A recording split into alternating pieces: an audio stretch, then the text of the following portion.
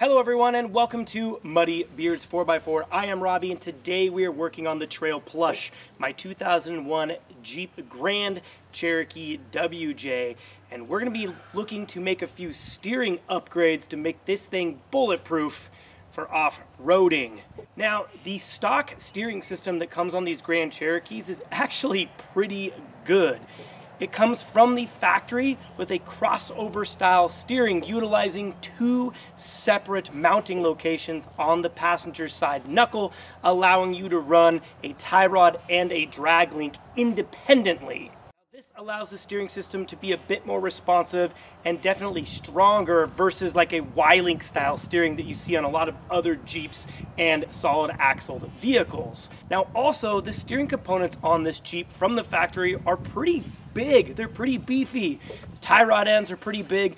The drag link and the tie rod themselves are actually a pretty thick diameter tubing, but this system is still all stock and I have reason to believe this might be the original component. So it's all worn out and loose and my steering just feels really loose going down the highway, and it is still a low hanging steering system that has the chance of bending if I hit it on a rock or a rut or something off-road. So I'm gonna wanna upgrade this to make it bulletproof so I don't have to worry about my steering when I'm out there on the trail.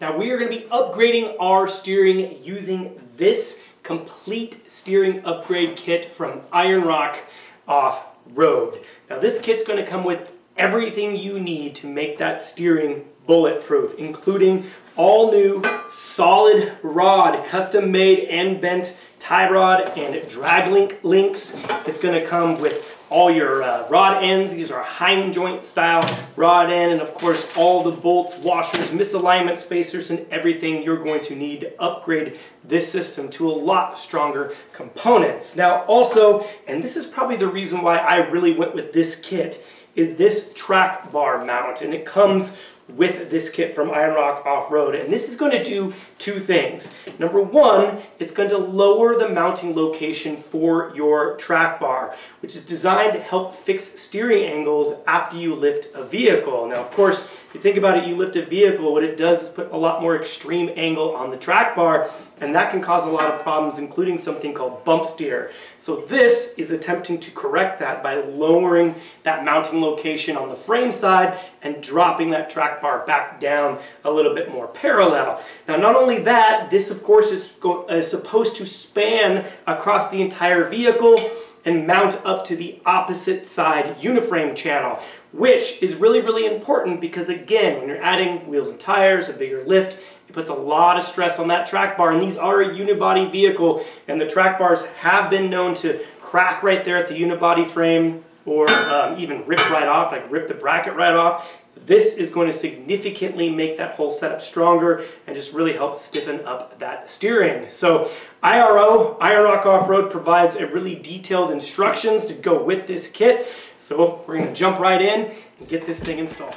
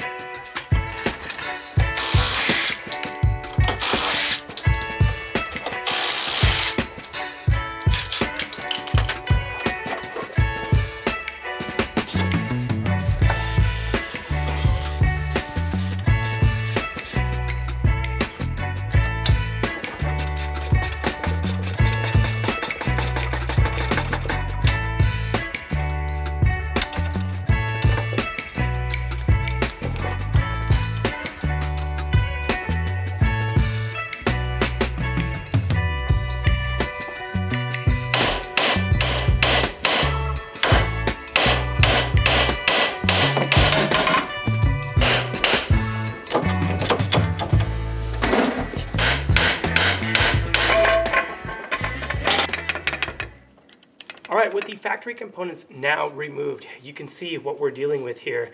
These rod ends are just absolute trash, just junk.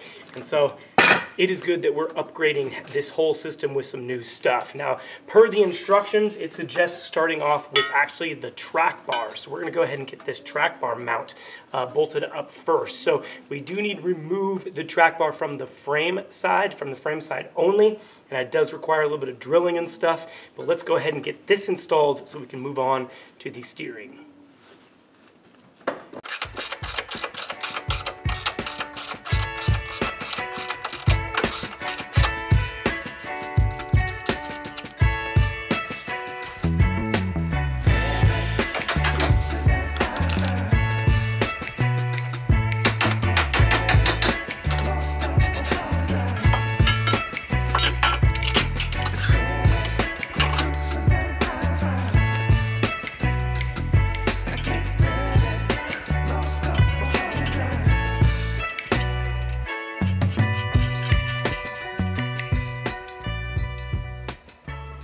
All right, with that now bolted up, we can swing it over here. Don't tighten it yet, just swing it up, and then you can see here where it meets up with the pinch frame, or the pinch seam right here. And so we're just simply gonna mark it out with a Sharpie here, mark those 2 holes out, swing it back down, drill it out to 7/16, and then we should be able to slide this thing up and bolt it in.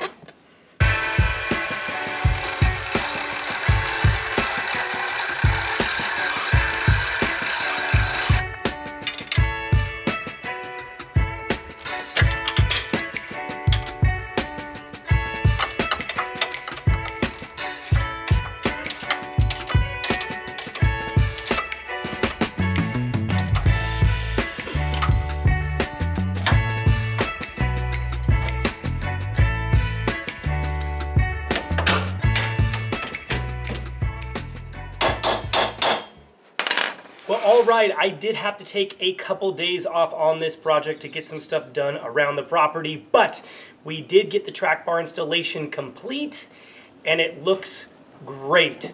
I think this thing is going to help stiffen up the entire front end of the vehicle, and it did address that extreme angle that my track bar had from lifting the vehicle. So now that the track bar is all installed, we're moving on to installing this, the drag link. Now, before we get started installing the drag link, there's a couple things that we do need to address. So since this is now going to be installing to the top side of the knuckles, the instructions suggest that you take a file and make sure that these are nice and flat. And so I literally just took a hand file and some sandpaper and just made sure that everything was nice and smooth. And that way we have a nice flat surface so that, you know, our heim joints will sit nice and flush on top of here. Also, right here on the uniframe channel, there is a piece that kind of hangs down right here, and it does have a pinch weld right there. So you can't cut it, but in order to clear for the drag link, the instructions suggested that you bend that down. So I just simply took some channel locks, or not channel locks, but vice grips, clamped onto it. I was able to kind of bend it, and then I just took a hammer and pounded it up, and I think I should have enough clearance there. So right here before install, we need to make sure that we're putting on our clamps on the correct end and the adjuster, and then of course our heim joint ends here. So this is the pitman arm side. And you do need 2 clamps here on this side. I believe there's an option for a third if you are going to be running a steering stabilizer still.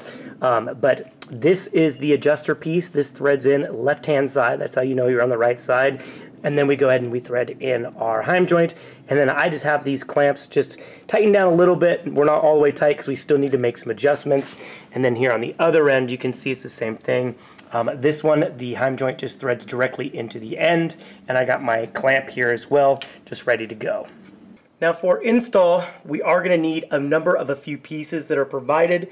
The first one is this little tapered insert. That actually goes into the bottom side of the pitman arm. And then we need our 2 misalignment spacers and our drilled through bolt. So I'm going to go ahead and put the bolt through first, because I think this is the easier way to do it. Then we'll put our spacer in.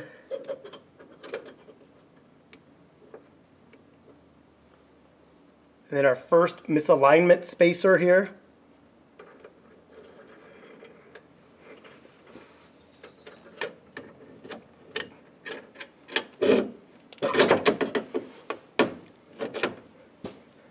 Run the bolt through.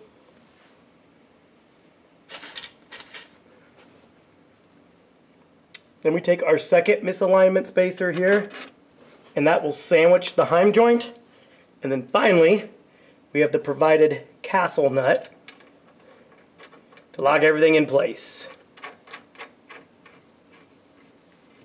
Now on the knuckle side, it's fairly simple procedure. We're going to take that thread or that tapered insert. We're going to go through the bottom of the steering arm there, and the bolt actually goes up through the bottom. Then we're going to take our misalignment spacers, and we're going to do the same thing. We're going to sandwich the heim joint. Oh.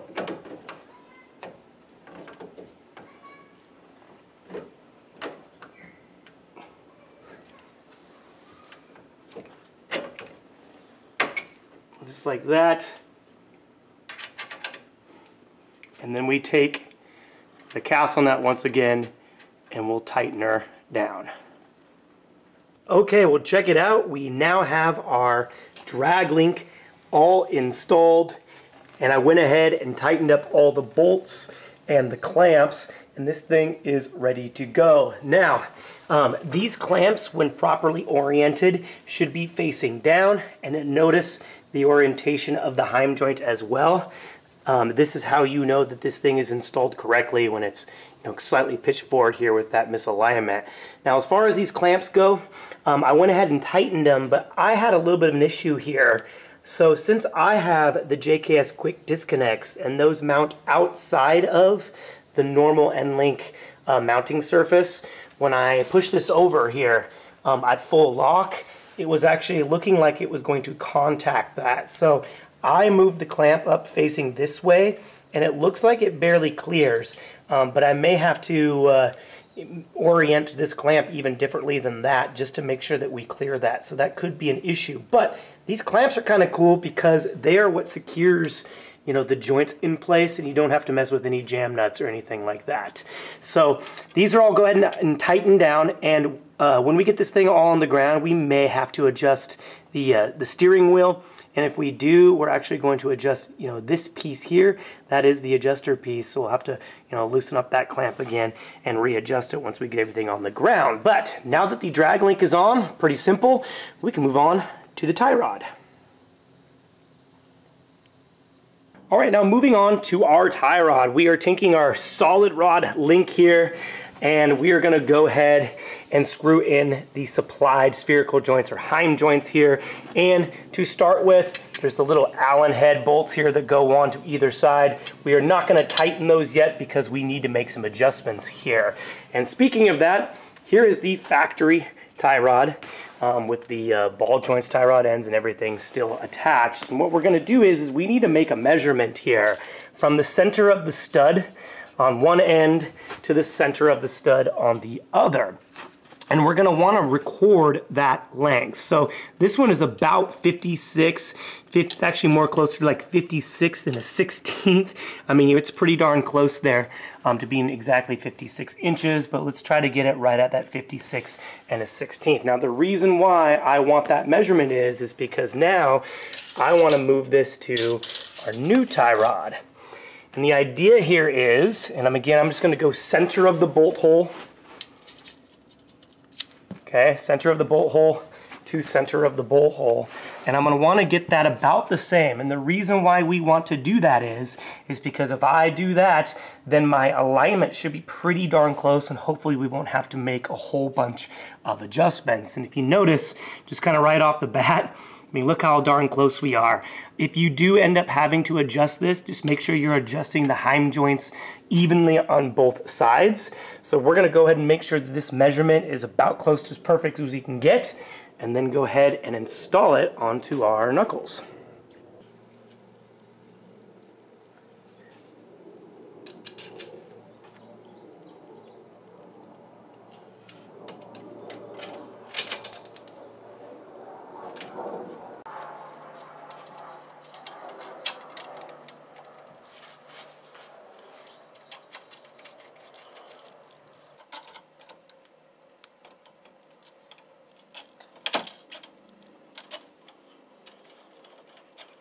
With the tie rod now fully installed, you can see how good this thing looks. This looks pretty sweet. So making sure that this flat part, of course, is the part that's up. And again, the hind joints oriented this way here. And you'll notice the bends here on the tie rod end, or on this tie rod, so that when you're turning it, it'll clear the coil buckets on both sides. So this looks pretty trick. I'm really excited about this. But before we can go and tighten down and lock in our spherical joints with the little Torx bits heads here, make sure all my bolts are tight and everything, and put this thing down for a test drive, let's talk alignment. So you can do this many different ways, and obviously, certainly, you should be taking it to a professional alignment shop afterward to make sure everything is perfect. But this is the way I prefer, and essentially all I did is I just clamped a piece of angle iron here to the flat part of the brake rotor on both sides, and then just make sure that this is nice and level. Now, it does require 2 tape measures, but you can basically go and pull this tape across from the other side. So just hook it from the other side here, and what I can do is I can take a measurement. See how dark it is in here, and you can see that this one is about 61 and, I mean, to the edge, 61 1/16 maybe. Okay, and so that's my initial, and then what I can do is just run my tape across the front as well. Now what I want is a little bit of toe in, and so what I ended up here with is about, oh my gosh, 60 and maybe 60 7/8, so it's a little too much towed in, probably. We want it a little bit closer than that. So what I can do is just take this joint out and probably just run it out 1 turn, and I bet you we're gonna be darn close to where we need to be. And once I get it close, I can tighten everything up, take it out on a test drive, make sure everything seems right, and then I'll be able to take it to a professional alignment shop to dial it in.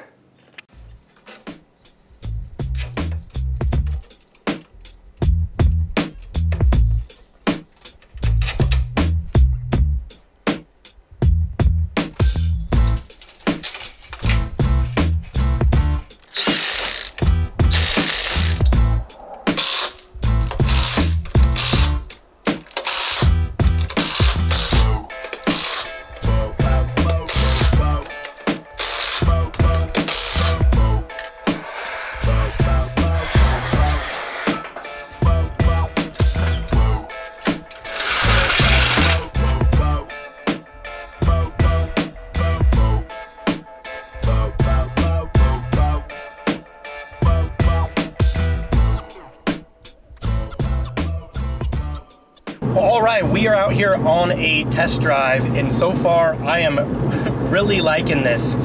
Right off the bat, the first thing I notice is how much it just seems like this thing tracks straighter down the road. So, I mean, maybe my little self-alignment thing did a pretty good job there, and maybe it's better aligned than it was before.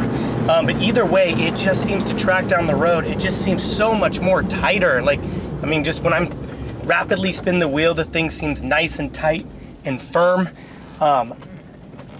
I think that I must have had an issue also with some bump steer from that extreme angle of the track bar, because so far I'm just not noticing that anymore, and this thing just feels a lot safer to drive. Now clearly my steering wheel is way off, so we do have to adjust that, and I'm not quite getting my full range of motion, especially to the left, because it's so far off. So we got to get this thing back and adjust that steering wheel a little bit so I can get this a little bit more dialed in, and I want to try to get it tested off road a little bit, so stay tuned. All right, back from the test drive now, and so what we're going to do is we're going to loosen up these 2 clamps here.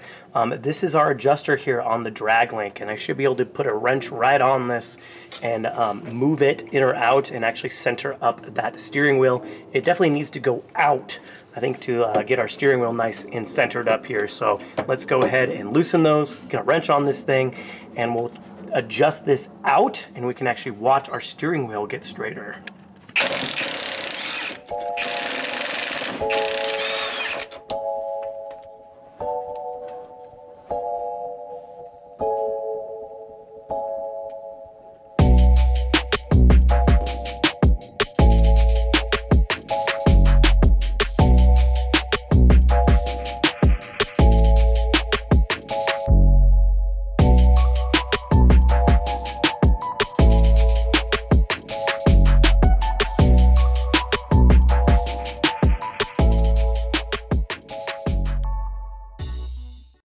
It's been about 2 weeks since I was able to button up this new suspension kit on my Grand Cherokee WJ. And while I haven't really been able to get this thing out on some real off-road adventures, I have been bombing around quite a bit on the dirt roads around here and taking this thing out and daily driving it a bit. And my first impression still stands. This thing drives so much better. It's a game changer. This thing is just way more tight. It just seems to track straight down the road. I don't get that wavy feeling like I had before. Now, part of that is probably because my stock joints, those tie rod ends were just, I mean, they were trash. So all worn out. Now I have all this brand new components, and so I'm sure that plays a role. But I think probably the most important thing is that track bar relocation mount. By lowering that frame side mounting location and dropping this thing down more parallel with the drag link, it just gave me the better steering geometry, and I think that is the main reason why this thing handles so much better now. You know, I think this track bar bracket alone is worth the cost of this kit. Getting that suspension geometry back where it needs to be just makes this thing much safer to drive on an off-road. And there is no cutting, no welding. This thing is super friendly. Just bolt it up, drill a couple holes, and it's that simple. Now, this kit also, though, is designed to go off-road, and I think that's truly where it's going to shine. Now here is where this suspension system is going to shine, and that is off-road, and especially in max articulation scenarios. Those hind joints or spherical joints are going to just be a lot stronger than the stock ball joints when put through those extreme angles, and that is why I think this is a far more equipped or better equipped system for off-road.